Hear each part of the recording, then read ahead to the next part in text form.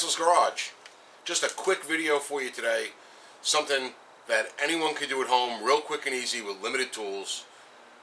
What do you do when your rear windshield wiper is just flopping around? Right? Happens to everyone as the car starts to get old. Those rear wipers just never seem to work like they did when they were new. Why? It's all that dirt and grime and road grime that gets sprayed up on your back window. You use the wiper. Mostly women use the wiper. A lot of guys don't use that back wiper. But either way, that wiper starts to lose its spring tension. Now, yeah, you can pull it off and you could soak it in penetrating oil or WD-40 or something like that, or you could use carb cleaner or brake cleaner to clean it out really good, and you could bring back some of its function. The problem is it's short-lived. It doesn't last long.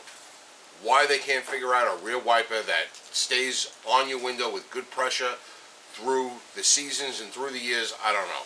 But a 98, 18-year-old vehicle, the rear wiper flopping around for 12 bucks, looking around online, eBay, Amazon. This one was eBay.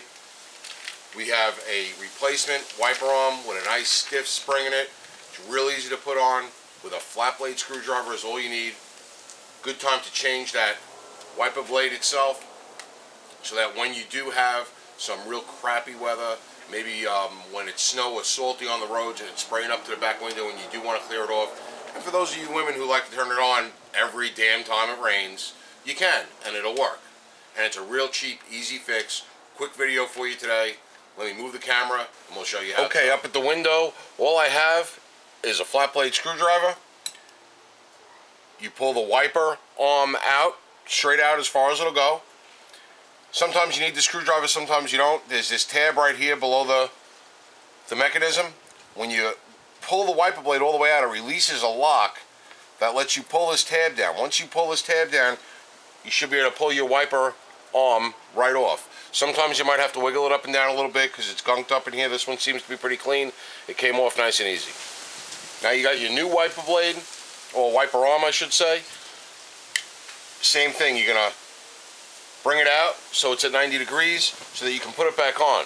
But before you put it back on, the best thing to do is put your new wiper blade on the arm so that when you set this arm on the window, that wiper blade is in the right position, so it's not hanging too far down low in your view all the time, and it's not up too high. So you want to line that up, because depending on where you lock this in on the splines is going to make a difference on how your wiper sits on your window when you're not using it, and what the total sweep of that wiper is going to be. So you want to get it in the right spot.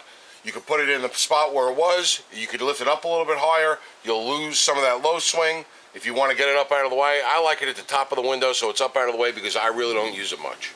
So I have my new wiper blade, my new wiper arm.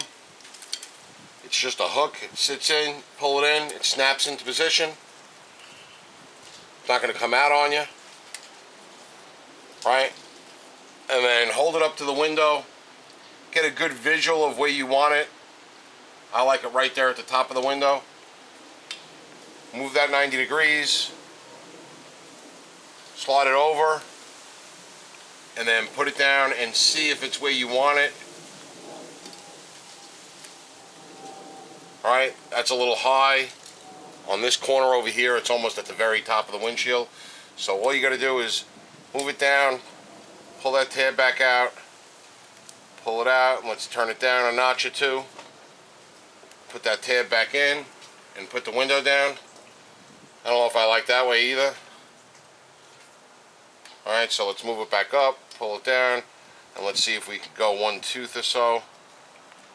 Alright. Let's see what that does.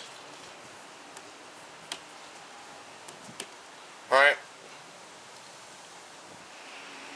I can deal with it like that. I like the way that looks. Alright, it was that quick. It was that easy. You got some nice tension against the window. It won't be flopping around, and when you need to use it, it's going to wipe that window clean, because it's got enough pressure against the window to keep that blade against the window. Easy. 12 bucks plus the blade online was another 2 or 3 bucks, under $15. Something that's been annoying you for a couple of years probably. Real easy fix. Your only tool you need is a flat blade screwdriver, which You know what? We didn't even have to use on this one. Sometimes you need it to pry that little clip down. But like you saw on this one, you really didn't need it.